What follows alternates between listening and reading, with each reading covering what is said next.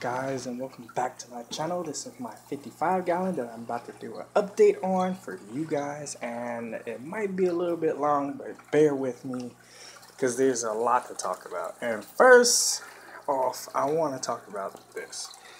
Now this is not any, this is a Hygrophila, one of the Hygros. There's so many different types in here. I'm not too sure what it is anymore, but it is growing roots out of it. But I can move them, it's not going to fall off. It is growing roots out of it, which is crazy. It's still trying to survive. So when you throw those plants on the toilet, or you're siphoning out your plants and they get in the drainage system, you're messing up. No matter what plant it is, it's possible that it might grow a root. That's crazy though. I just leave them in there and see what happens. But that's crazy. I don't, take them out. My fish eat them, especially that guy. He ran because he knew I was about to point at him. But let's get this over with. So, new in this tank is Buce, which is not where I want it to be, but it is fine right there, I guess. I just gotta push it in, that way the fish don't dig it up. But it seems to be doing okay. I just got it, so there's no new growth, but the Hygro is growing good. Right there, got some new growth, and right there, and right there. And then from the top, it got new growth too. The clown barbs are nipping at him, but not to the point where I want to take them out and be like, oh no, this isn't happening.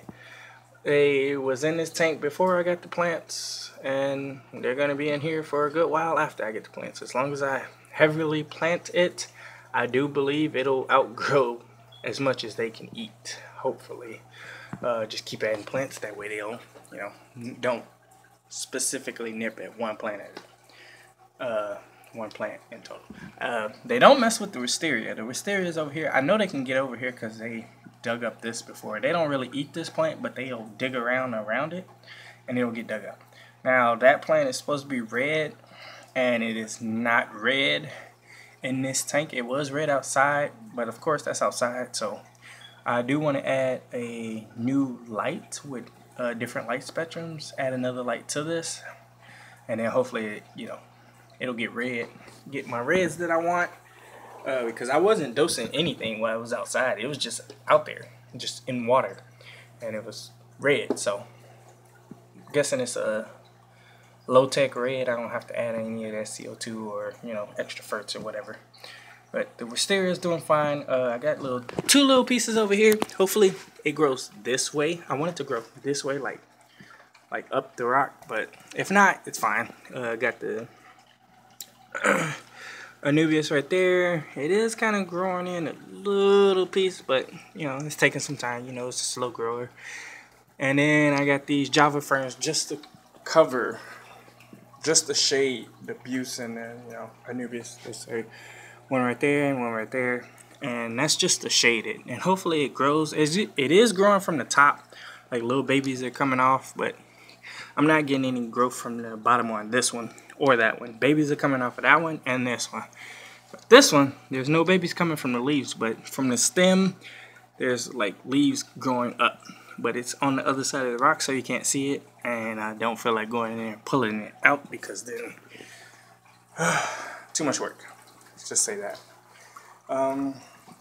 These plants are doing excellent. They are growing. Those were red too, so thinking about getting a light because I do want red plants in here to add more color to this tank.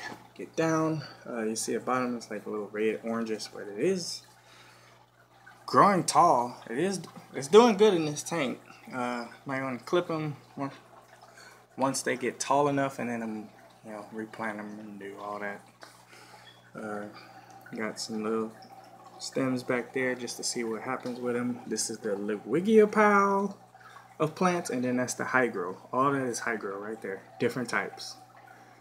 Hygrophila Buce, Hygrophila needle leaf, thin, something like that. And then I got Hygrophila blue, whatever that is.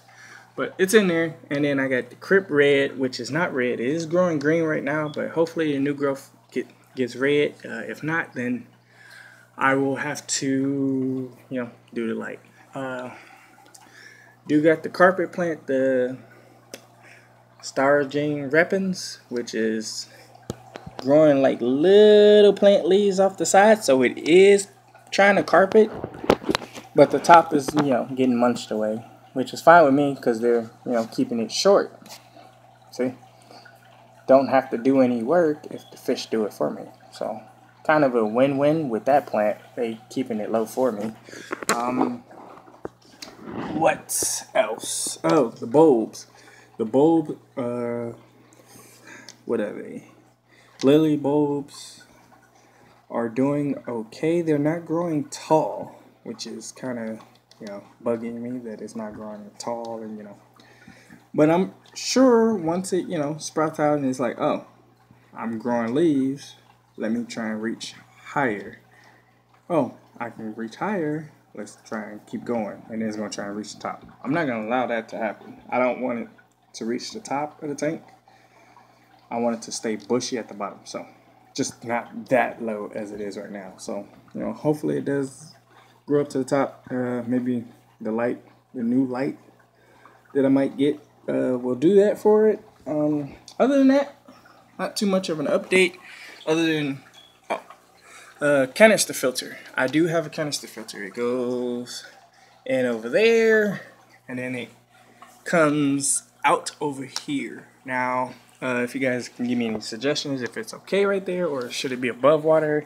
I've seen them below water and above water, but my preference is below water. I ain't gotta hear it, and then it creates a little current. But I got a wave maker for the current, so I ain't worried about that.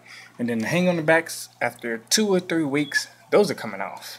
Those are coming off one at a time, just to see, make sure nothing, freaks out and don't mess up anything in my tank. Hopefully, don't mess up anything and crash my tank. That would suck so much. But these are gonna be coming off slowly. The avocado bulb is gone. I mean, it is, still up there. It ain't dead, but I don't know. That plant is growing good. That plant is doing good. So, what I might do with the plants once I take the hang on the backs off is leave the plants in the tank. But I'm gonna leave them hanging in the tank, cut the roots, because that's in there. That's in there. So I'm gonna have to reach in there with some scissors, chop, take it out, and same for this one, and then just have it on the back. Just have it on the back and let it do what it does, because it's by the window, so it'll grow towards the window, and it helps absorb nutrients. So once I put it in the tank, it'll help get it out the water column, because I feed a lot. I'm not gonna lie, I feed my fish every day a lot. So that's why I have these plants in the back, to help get all that excess nutrients out. And then I'm adding plants. I'm adding more plants than I am fish. If you can see, I don't have that many fish in this tank, but I do have where I'm adding plants. I'm constantly trying to add plants, trying to get back to where I was. Only thing different about now than it was then is I can't really grow that plant anymore. It's not growing like it used to, so I'm pretty sure it's the lighting, because that plant used to take off. Remember, I had a whole bunch of it in the back. So once I get the new light, I'm gonna have it right here, so it's blocking the heater. It's already right there, so I'm gonna just have it right there blocking the heater, and then it'll block the intake too for the canister filter. So once that happens, I'm not gonna say I'm done, because I'm probably add more stuff, but yep, gonna add shrimp, a mono shrimp, Neocaradinas, red, blues, any I can find. Mostly yellows. I want yellows for sure. Drop them over here. That way they can find their hiding spots. That's pretty much it for this tank. It's a lot. Not too sure if I even, covered it all. If you have any